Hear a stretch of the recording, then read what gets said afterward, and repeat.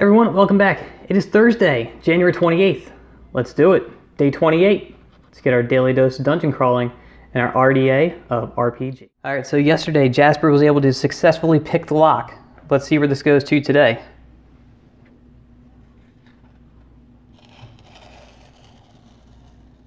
So as you lift the sewer grate open and begin to climb down, a horrible, putrid smell fills your face and creeps into your nostrils. This was definitely a sewer entrance, but this is worse than any sewer should be. Something is wrong down there. The stench makes you retch to vomit. You try to compose yourself so you don't fall off the ladder. And now, we have to maintain our composure so we don't fall. We're going to do that by rolling a d20 plus our constitution. And we have the ability reminder today that says, Danger Sense. Alright, so Jasper's constitution is +0. So we're just going to get whatever the d20 says.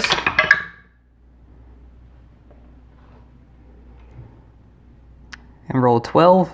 Hopefully that's good enough not to fall down to our death. So we're going to check our result, and it says, if your result is between 6 and 14, the stench gets to you as your stomach turns. You vomit your last meal. Reduce your health by 1. So we go to the character card, and we will take our health from 10 down to 9. Alright, so that wasn't the worst thing that could have happened. We didn't totally fall off the ladder and break a leg or anything like that, but we still lost a point of health. What do you guys think is at the bottom of the sewer?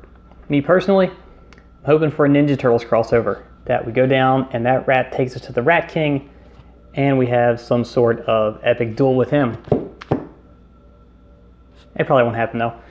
What do you guys think is going to happen? Let me know in the comments. How'd you do today? Did you roll high enough not to take any damage? Did you take more damage than I did? Because that would suck, right?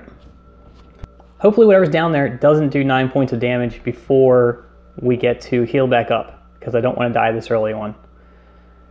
But only time will tell, so make sure you guys subscribe and come back tomorrow to see what happens then. And I'll look for you guys then.